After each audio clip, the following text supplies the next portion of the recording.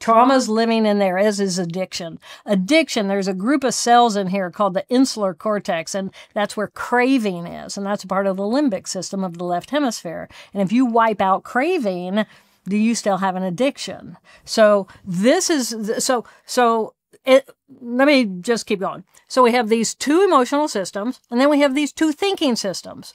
And the thinking system is what distinguishes us as humans from all other mammals.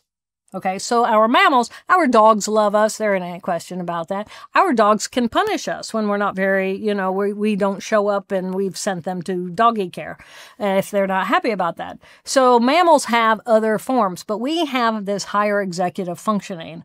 And in the right hemisphere, it's right here, right now. And in the left hemisphere, it's all about me. Because in there, in that thinking, is my ego center in that prefrontal region. I exist. Back here, orientation association area, I begin and I end here. This is the package of me, the individual.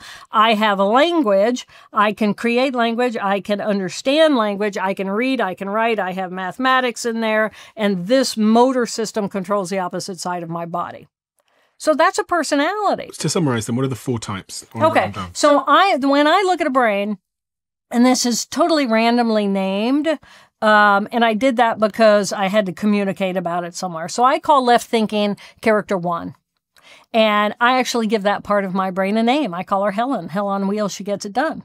You're talking to Helen right now. She's giving you facts and details. She is all about what is right and wrong and good and bad. How do I fit myself into a society? How do I use my words in order to communicate? So this is the part of us that goes to work. It's our A-type personality. Character 1, left thinking.